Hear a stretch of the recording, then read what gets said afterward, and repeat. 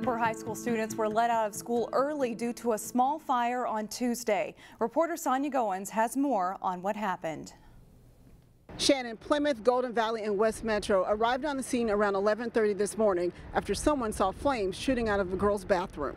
Students and staff filed out of the building and headed to the football stadium as firefighters worked to put out the fire. The West Metro Fire Chief says there was a lot of smoke and they are still trying to ventilate the building. It's low level right outside of the entrance, the foyer, and it was girls' bathroom. One student says the fire happened during one of the lunch periods. He says a smoke filled the hallway right away. Some girls went to the bathroom and it was 3 or 4 girls and they had went in there, and I guess one girl had lit the toilet paper on fire and then they threw it in a trash can or something, and then it started off as a little fire, then went off. The state fire marshal is on the scene trying to determine an official cause. In New Hope, Sonia Goins, CCX News. All right, thank you, Sonia. Lawmakers reached an 11th hour deal on a response to the opioid epidemic. It's expected to make Minnesota the first state in the nation to establish a separate fund for opioid addiction treatment. Eric Nelson joins us now with reaction from a Brooklyn Center lawmaker who has long fought for this type of legislation. Eric? Shannon, for Senator Chris Eaton and others, this was a huge political victory. Eaton received congratulations via text with Governor Tim Walz today, who assured her he will sign the bill. Eaton spent countless hours pushing for this. She lost her daughter 12 years ago because of an overdose. I was pretty wrung out, but I'm just starting to really feel it that, I don't have to spend my life day and night working on this bill anymore. Now we can just start making sure it's implemented correctly. So it was a rough road. This bill could generate over $20 million from a fee on drug companies that will pay for treatment options. However, left out of the bill was funding for naloxone, a drug used to treat overdoses. Eaton was disappointed by this and believes access to naloxone might have saved her own daughter. In negotiations, it was on the spreadsheet for $200,000 every year, and somehow the revisers got it to $200,000 for the biennium, so they lost $100,000 a year. So we need to fix that in the next year.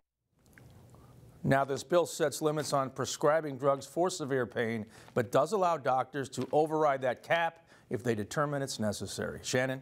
All right, thank you, Eric. Meanwhile, the legislature adjourned with a special session likely later this week. While legislative leaders have a deal in place, the full House and Senate still need to approve budget bills. According to a House DFL spokesperson, a special session could start Thursday or Friday.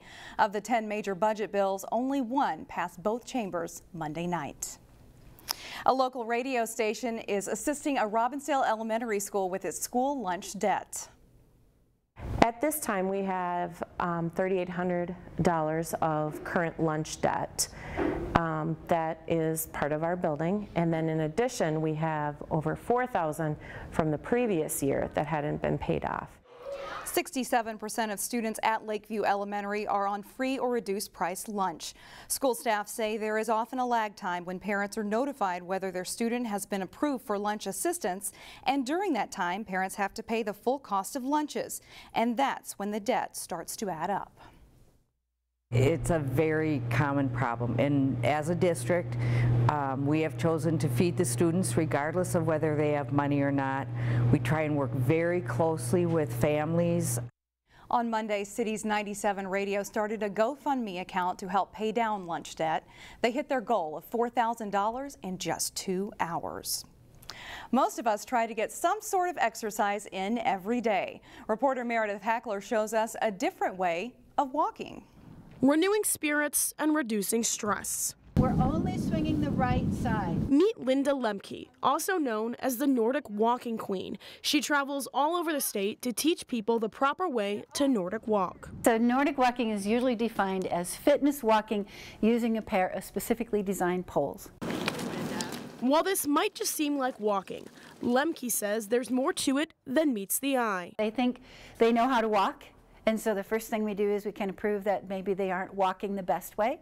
So we work on striding and swinging our arms and having an active walk, and then we add the poles to that. Anyone can Nordic walk. It's even common among those who used to be runners. We get people who were runners and they can't run anymore because they've hurt their bodies, and so Nordic walking provides a Nordic walking high, just like a runner's high, so they kind of like that rhythm, that heart rate and stuff that they can get into. Nordic walking started in 1997 in Finland when the creator harvested the benefits that Nordic skiers receive from using their poles during summer workouts. Since then, the activity has become popular all over the world. And as soon as I push down and back with that pole, I'm going to activate core muscles and back muscles and shoulders and triceps and hands, and it actually even activates your brain in coordinating, and so it's good for diminishing the onset of dementia and Alzheimer's, as well as all the other life-threatening diseases that we have out there. Nordic walking burns 20 to 40% more calories than your average daily stroll.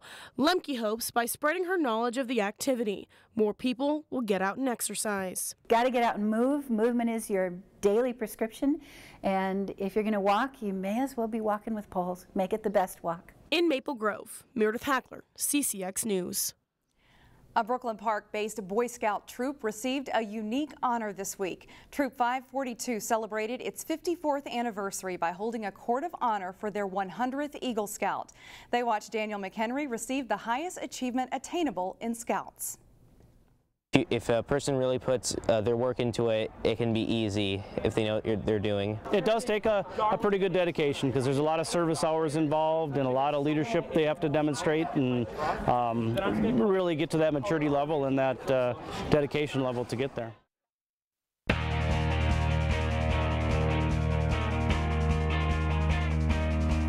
He's already been a head coach in the NBA, but now it's official. Ryan Saunders will be the Minnesota Timberwolves head coach going forward.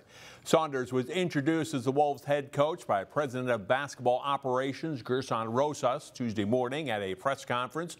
Saunders was officially the interim head coach for the final 42 games of last season when he took over for Tom Thibodeau. 2004 Wayzata High School graduate Saunders talked about the work that needs to be done with the team going forward and about what his father, the late Wolves coach Flip Saunders, would have said to him today. He'd say, "You're your own man." I acknowledge that, my father is a big part of my life, a big part of my career, but, I'm Ryan Saunders, and for that reason, it's, he'd tell me, continue to be your own man, trust yourself, and, trust the people around you.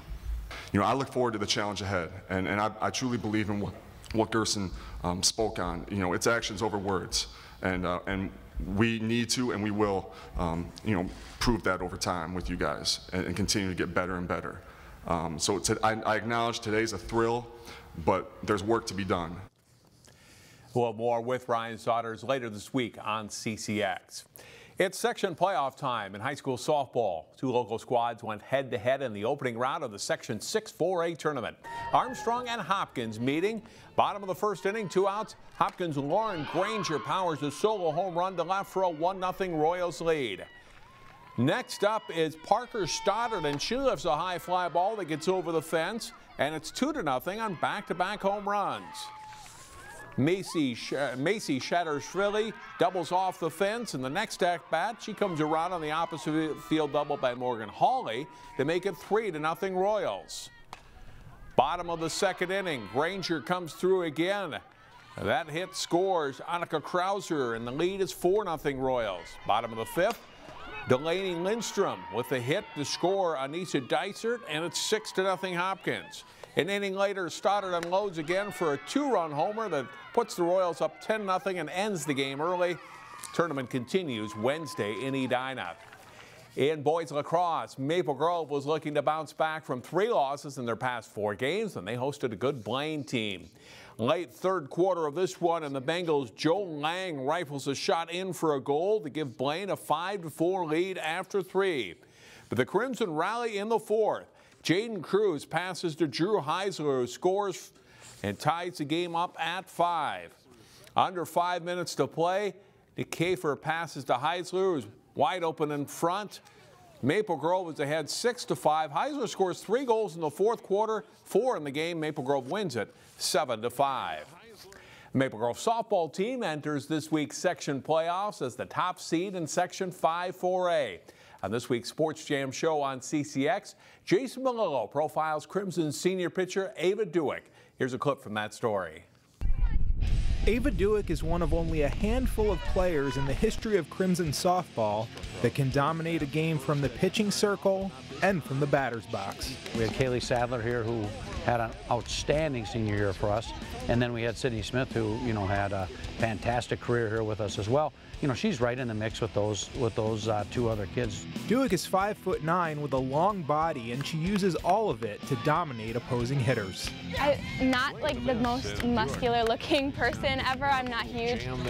So I think a lot of my pitching motion, I rely a lot on my levers, which like my elbows and my wrists, and then my legs too. But as far as like approach goes, like going into one specific batter, I usually try and get ahead. I'm not always great at that, but I think getting ahead gives me a lot more tools to work with as far as getting deeper into the count and then like seeing the batter's weaknesses so that I can use that to my advantage. You can see the rest of that story and more this week on Sports Jam. It airs through Wednesday at 3:30, 6:30, and 9:30 p.m. here on CCX1. That's all for sports. More news in a moment.